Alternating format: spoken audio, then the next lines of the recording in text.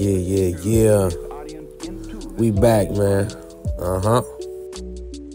So I realized since last time, most of y'all only know about Brer Rabbit through these Tar Baby stories. Highly problematic, okay? And we gotta address that. And I feel like I need to make a point on how popular these stories were among early African Americans. Take the case of Lydia Parrish, who spends 3 years on the plantation before being allowed to hear a single song. 10 years in and she was still only scratching the surface. That's how important these traditions were to us. As for the Tar Baby motif, we can find that around the world. But since we're talking about West Africans, we might want to hone in on the story of Kwaku Anansi and how he caught a fairy using the sticky sap from a tree. In the U.S., that sticky tree sap ends up becoming tar. And people have offered several reasons for this, but the most powerful and the most relevant center this tale on food rights and come from the great ancestor, Frederick Douglass. This garden was not the least source of trouble on the plantation. Its excellent fruit was quite a temptation to the hungry swarms of boys, as well as the older slaves belonging to the colonel, few of whom had the virtue or the vice to resist it. Scarcely a day passed during the summer, but that some slave had to take the lash for stealing fruit. The colonel had to resort to all kinds of stratagems to keep his slaves out of the garden. The last and most successful one was that of tarring his fence all around, after which, if a slave was caught with any tar upon his person, it was deemed sufficient proof that he had either been into the garden or had tried to get in. In either case, he was severely whipped by the chief gardener. This plan worked well. The slaves became as fearful of tar as of the lash. They seemed to realize the impossibility of touching tar without being defiled. It was this motif that put Joel Chandler Harris, Uncle Remus, and Brer Rabbit on the dominant society's map. Although President Theodore Roosevelt's brother was the first to publish, they had both come to learn these stories on a plantation from their aunt during their younger days. Roosevelt is known for saying that presidents may come, presidents may go, but Uncle Remus stays put. It can be hard to know how to take that. And personally, I'm still wrapping my mind around how Tar Baby ends up becoming America's favorite story. So by and by, he spied that Tar Baby. Then he sing out, "How do you do?" Brer Rabbit wait for the Tar Baby to say, "Fine, how are you?" But the Tar Baby, he don't say nothing, and Brer Fox, he lay low. So Brer Rabbit tried again. "How do you do?" But the Tar Baby ain't saying nothing. Then Brer Rabbit scratch one ear with his off behind foot and loud, he gonna find out. What's the matter with you? I said howdy. Is you hard of hearing? I said howdy. But the Tar Baby, he don't say nothing. Now it's up to him to teach the stuck-up stranger some manners. And he said, "Look, if you don't say howdy time I counts 3, I'm gonna bust you wide open." But the Tar Baby, he don't say. I count 1. But the Tar Baby ain't said nothing. Brer Fox. But still the Tar Baby. 2 and a half. 3. Yeah.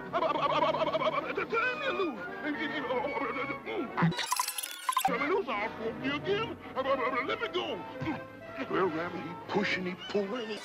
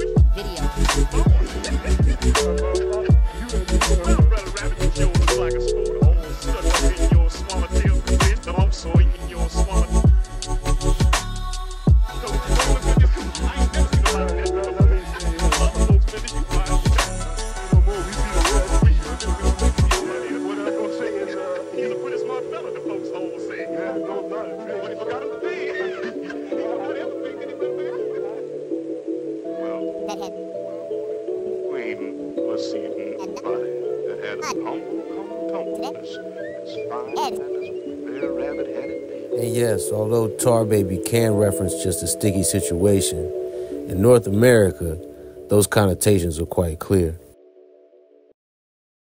Okay, so next is my man Ralph Bakshi, who puts his own spin on the Tar Baby motif in the 1975 classic book band film Coonskin, featuring Barry White and Scatman Crothers. Oklahoma City, weighing in at 210 pounds.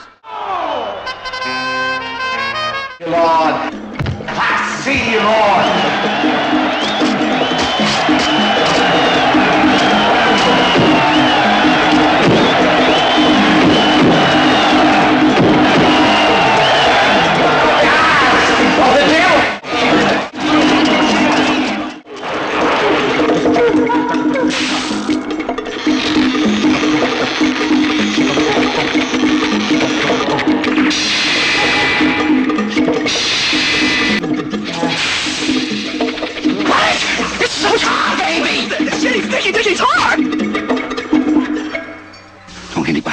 We are in a lot of trouble. To buy, he buy that talk. Hey! Then he sing out, Hi there! how do you do?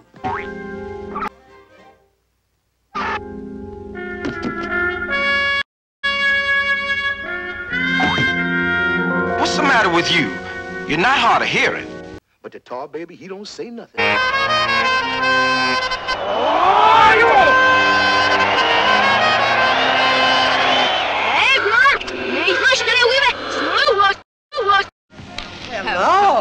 Hello. Hey, Bam, my man, what you waiting for? Yeah, this fight is over. Hello.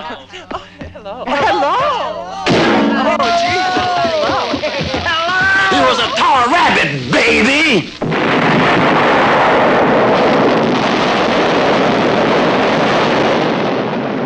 Wait, man.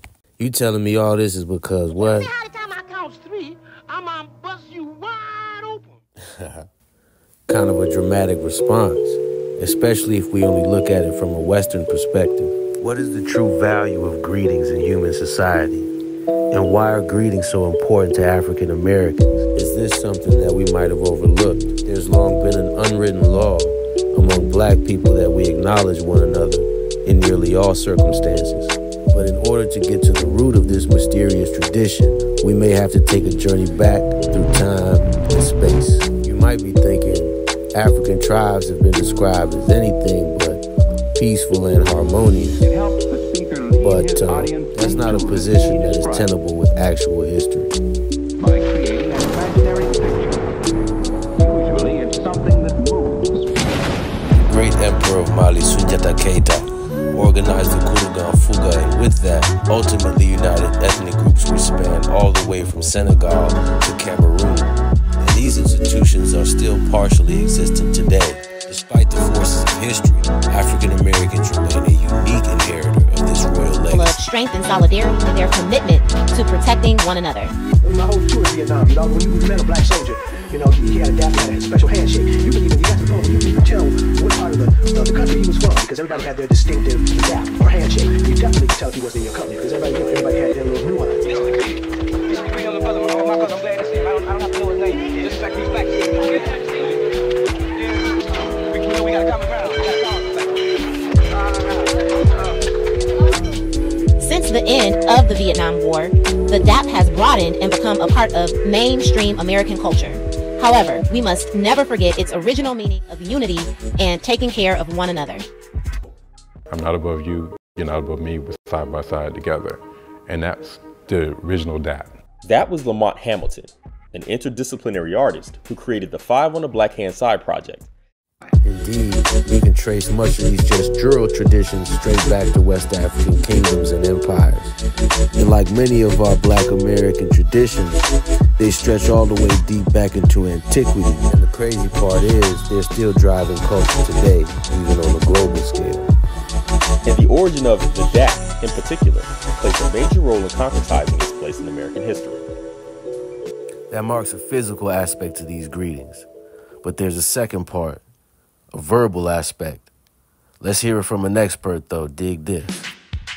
Some MCs get their notoriety through battling, meaning that back in the days, we used to call it the dozens. Slaves were sold one by one unless there was a defect. Their leg was hurt, an arm was severed, mental issues, maybe sick. Those people were sold in a dozen. So slaves would start going back and forth with each other saying, well, your head's bigger than your neck, and that makes you a lollipop. Ah, your mother is so this, I could do that. Ah, and everybody would laugh at you, which then eventually became the dozens. So the idea of battling coming out of this tradition called the dozens, where you verbally attack your opponent and your opponent verbally attacks you until somebody breaks down and either wants to fight, cries, whatever it is, or a judge deems the battle won by either opponent. This trickles over into rapping. It was Zulu Nation that first brought up the idea of we don't have to shoot at each other or beat on each other or this. We can actually use this tradition of the dozens to actually have verbal warfare.